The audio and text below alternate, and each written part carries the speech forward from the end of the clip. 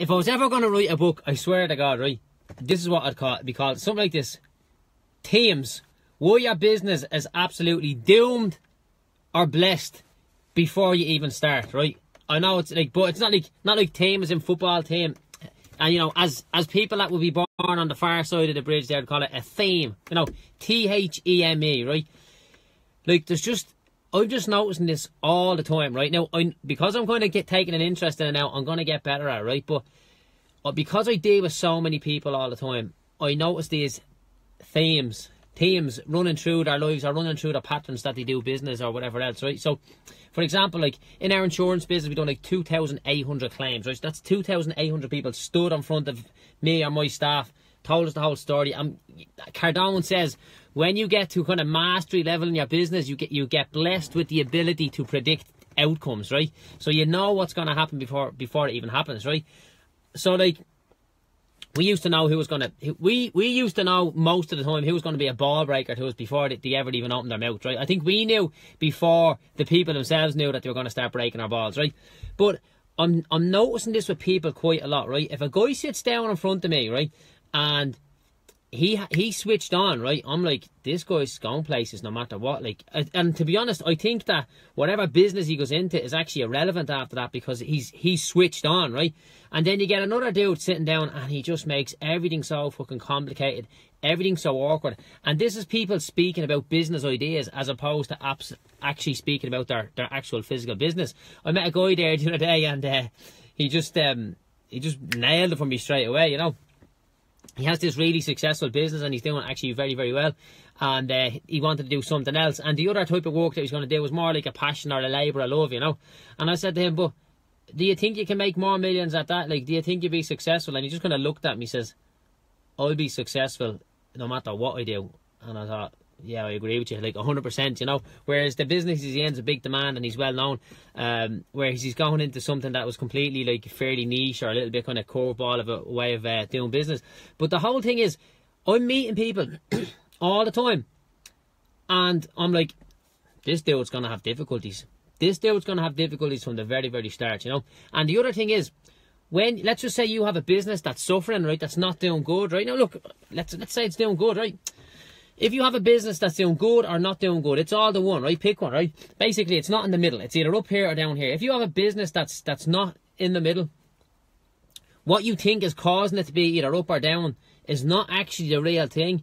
It's more, that's your opinion of what it is. So I'm talking to people and they're like, oh, this is what happens. You know, you hear people saying, oh, this is what happens. You know, I had a rough childhood, or I have this and that, and this is the problem. Like, no, it's not. The problem is, you just keep saying that's the fucking problem, you know?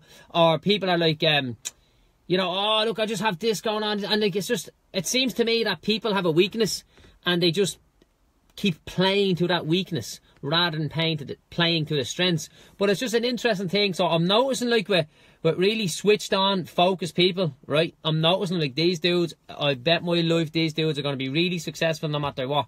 And I'm also noticing it down here with the dudes that's like, they're doomed to fail unless they drastically change their way of thinking and their way of operating. So these are people speaking about business ideas before they even become a business. And I'm like, this is, you know, this is going to be difficult. You know, I can see that guy doing really well. I can see him pushing through all the challenges and obstacles. And like, this guy here is better off just getting a job, in my opinion, because I think he's going to be in for a rough ride unless he changes. So, you know, if they come and we're doing some work together, I'm like, listen, man, I think you need to change this or that. And I wrote this on the page there the other day, but the old education thing gets people going. I love writing something just about college, right? I love writing just something about college, and like, when you hear them all now digging their heels and going whopper, right? So I wrote something there, I was like, because I just think college is a joke, right? College is an absolute joke. If you're going to be a doctor, going to be a solicitor, yeah, you have to go to college, right? One of those type of things, right? But I'm talking about college is a joke if you think it's going to make you rich, or if you think it's going to give you what you need to make you rich, right? So I was like, look, if the education system works, why don't we all speak Irish? What are you bringing a national language into it for? I'm just bringing in the fact that the school system has been teaching us this for fucking 10 years, right? And there's nobody I know, bar one or two people that went to specialist Irish schools, who are fluent at speaking, you know? So I put that post out and people were going mad. It was hilarious, right? But look, it's true. But it's always the guys that go to college, dig in and say, no, we need college, right? But the thing is, the reason why I'm saying to you is, the more you are like, what would you call it? The more you are sold on your own way of thoughts, the more difficult it's going to be for you to move beyond that. Because I always do this thing on my workshops, right? I say, do the pinch test, right? So, you know, you grab the fattest part of your body, right?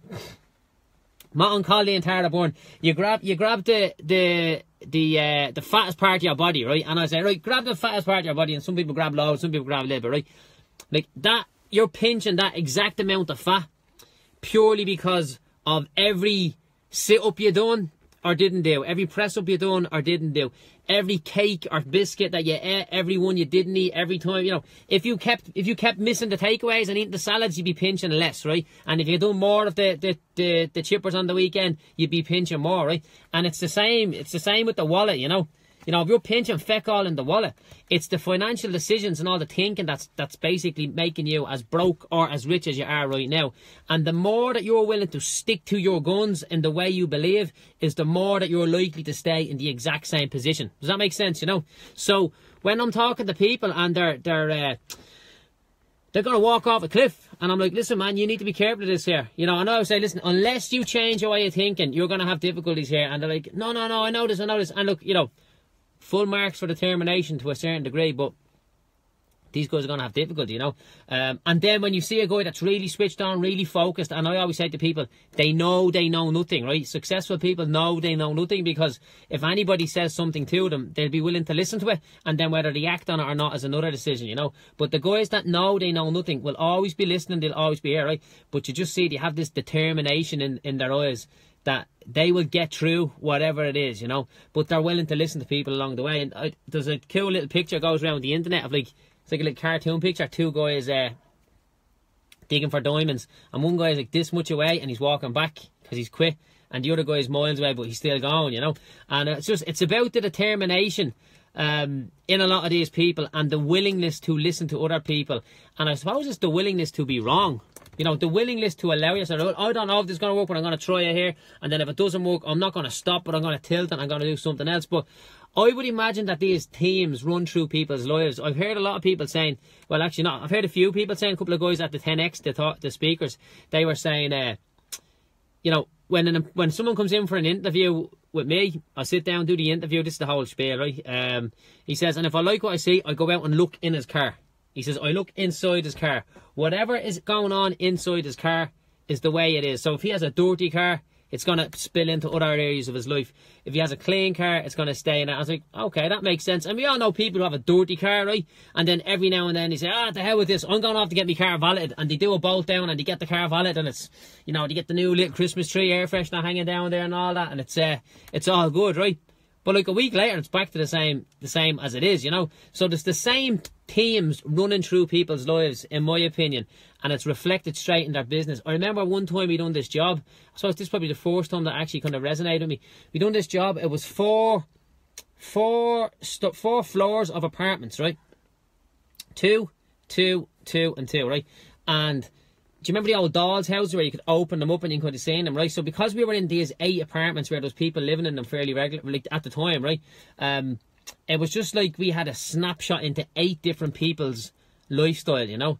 And it was actually weird that you could see the difference between each person. The happiest person there, one of them was a social housing apartment where the person got the apartment from the social welfare at a big discount, right?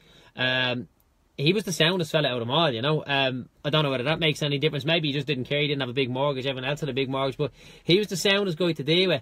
And there was other different people there. But you could see the themes running through their lives. I swear to God. Like, we were dealing with them. And, you know, you just deal with someone and you expect them. You deal with them and you find them exactly as they are. But then when you go to somebody next door. So, you know, 2 people have had the exact same catastrophe happen to them because we were dealing with... an insurance claim there. So 2 people have suffered the exact same catastrophe and they behave pure differently. But in this case, 8 people suffered the exact same catastrophe, and you could see the difference in the way they are. Some of them thought the sunshine right out of their backside. Some of them said, well, look at, we're here. And they're all sound people, like, but I could just see, you could see the themes running through their life. And then some of them were difficult to deal with from the start and difficult right the way through. And then others were like easy to deal with and right the way through, you know. So I'm constantly aware of that now. And I think it would be a good idea for people to be just aware of that themselves. That there is themes running through their lives. Like, because I know there's themes running through my life. Like, my car is only... My car never has any dirt in it, right? As in, like, it doesn't have anything in it. Nothing. Doesn't have anything. But, like, there'll be dust. There'll be dust on the dashboard, right? That's my thing. So I'm like, look, looks tidy, I'm done. Where you get into Linda's car and, like, it's always smelling perfect, you know? And she has all bits and bobs because she uses the car for the family more than what... I'll be just in the Jeep all the time. This is my office, you know. But you can just see these themes. And then Linda goes in, like, you know, when Linda's in the house, everything is spotless. Like, you know, you can literally eat your dinner off the floor, you know. And then I come in and then put a few things around and I get the clatters to move them. But that's the same everywhere, you know. I'm in the office and I'm like, Joe, where'd you put this? Where'd you put that? I'm like, oh, you know, because I'm just running around a million miles an hour. But listen, guys, just take that on board, right? Look at your business. I guarantee you what you say is causing the upside in your business, or what you say is causing the downside in your business, is not actually what's really happening or really causing it. I guarantee that that's just your opinion of what's causing it. So get an outside opinion, get somebody that's close enough to be honest with you, but far enough away that they'll tell you exactly as it is, you know, like a friend of a friend or something. But look, I'll leave it with you. Just ask yourself, what's the theme running through for all the D4 heads, what's the theme running through your life and your business, right? Take it easy, guys. Have a good evening.